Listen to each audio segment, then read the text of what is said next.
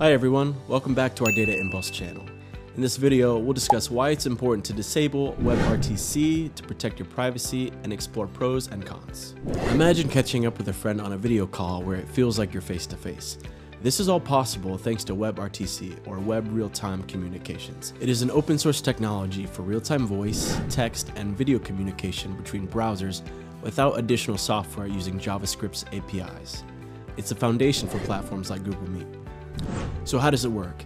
A browser generates and exchanges SDP packets with other participants via a signaling server, while stun servers handle IP address translation for peer connections through NAT firewalls. Sounds simple, right? But let's dive deeper. When your browser is using WebRTC and you visit a site that uses it, your real IP address is exposed, which is known as a leak. WebRTC bypasses network settings by establishing direct connections and exchanging both external and local IP addresses for audio and video calls. So, let's prevent a WebRTC leak and disable this feature in your browser. If you're using Google Chrome, go to the extension section, then open Chrome Web Store. Enter WebRTC control in the search bar. Install and click Add to Chrome. Click the extension icon in Chrome. When it's on, the icon will appear blue. When it's off, it will be gray. If you're using Opera, the process is pretty similar. Go to the Opera add-on store. Find an extension WebRTC Control and click Add to Opera. Then you'll see a blue or gray extension icon on the top right corner. You can also try Test WebRTC Leak.